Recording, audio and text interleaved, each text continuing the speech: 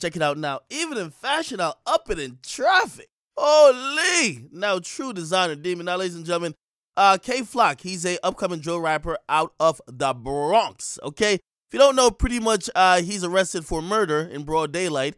People are saying, or actually the police is saying in the criminal complaint, that he got into an argument with a man that was in a barbershop and that he pulled out a gun and shot him, okay? Now, you know, a lot of people were saying, well, how do people even know this is him? He had a mask on, at least that person in the video had a mask on, and obviously the police felt they had enough probable cause to issue an arrest warrant. Now, this is what we're finding out, okay? Allegedly, there's some DNA/fingerprint evidence that is going to be in this case, and what happened is that after the shooting, there was communication between, obviously, people who either saw or heard, and they called the cops, okay? The precinct isn't that far away from where this happened. So the police was trying to apprehend or respond to the shooting, and apparently K-Flock started running, okay? Now, they're saying while he started to run, clearly the cop know you're looking for an active shooter, and it will be very clear if someone has a gun in their hand. Now, clearly, even if he got caught, he didn't want to get caught with a gun. They're saying that he got rid of the gun by throwing it away, and that gun was later found. The gun was found with his prints on it, okay? Now, he was recently transferred to Rikers Island, the West facility, for inmates with contagious diseases. And if this is true, okay, because we haven't fully seen the cops comment on this, but this is really, that's all that's coming out of, some people who have seen or been privy with some of the case files that hasn't been open yet for discovery.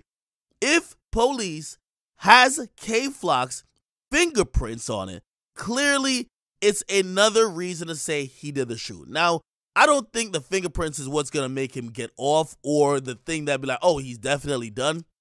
It's going to be probably a case of self-defense, okay? I just think it's going to be a hard thing to prove self-defense because self-defense in northeast states, in like, say, New York, New Jersey, Connecticut, you can't claim self-defense even if the other person had a gun or the other person punched you in your face.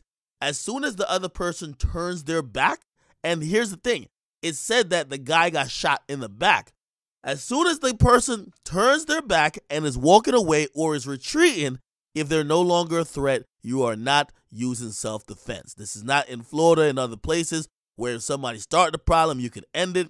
Once they are no longer a threat, you cannot chase, you cannot pursue, and you could definitely not kill. So we'll figure out what's going to happen.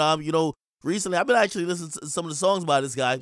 Again, I like the samples coming from this Bronx drill movement, but I'm going to be honest with you, man. The power of the tongue and the amount of death and violence they talk about, you can't be shocked by any of these outcomes when, these things happen in the streets. So I'll keep you guys updated with more info, but K-Flock, allegedly his DNA and fingerprints were found on the murder weapon that was tossed during a foot chase.